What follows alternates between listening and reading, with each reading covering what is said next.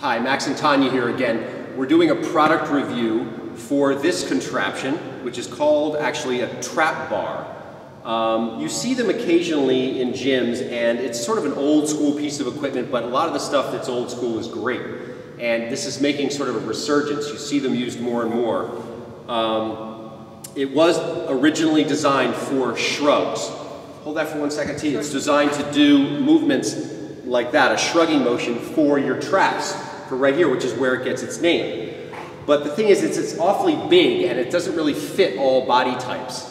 I prefer clients to do shrugs with plates that have handles or with dumbbells so that the dumbbell can slide directly up and down like this, and you can have a nice, even angle there. Go ahead and step in here for 1 second. I'm just going to show you how to hold this. Good. Be careful getting in and out of position a little bit. Make sure your hand is centered in the middle of that piece.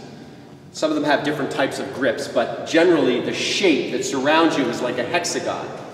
And go ahead and do a couple of shrugs. Now the problem with this movement, again, is just that if you look at her arms, they're angled out this way instead of by her sides, and it makes it a little awkward. A little uncomfortable. Yeah, a little uncomfortable, exactly. And stop. But what we're going to show you today, and the point of this whole video, is the great use of this piece of equipment for deadlifts. Now it's a squatting motion, but it's called, you really technically would call it a deadlift because you're holding the weight in your hands. The weight's not on your shoulders when you would do as a squat would be, but actually in your hands. So she's going to demonstrate this motion, and the beauty of a deadlift is that you're working multiple muscles. It's a compound exercise. Shoulders, arms, legs, back. Everything's working to do this motion. Go ahead and do 5 of those.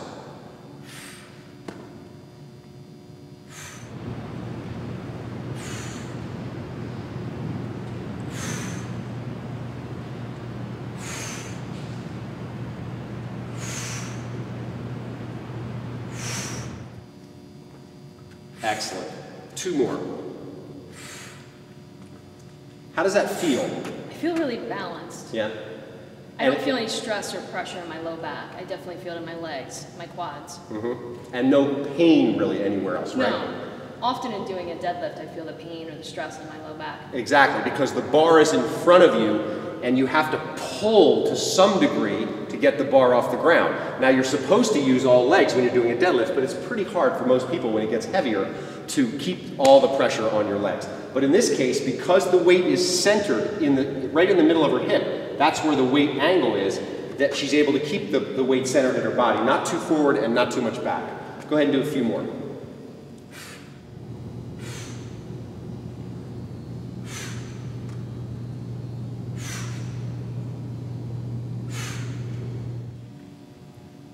And it's shocking, it doesn't hit my legs. Exactly. Doesn't touch your knees, doesn't touch your butt. It really functions perfectly as a deadlift bar. 1 more. Good. And stop again for a second. So keep in mind, this piece of equipment, if you see it in your gym, try it and use it for deadlifts. If you don't have one, you'd like to get one, you can get them through fitness stores and through strength training catalogs and stuff. It's called a trap bar, and look for that nice hexagon shape. Stop back soon for the next YoMaxFitness.com product review.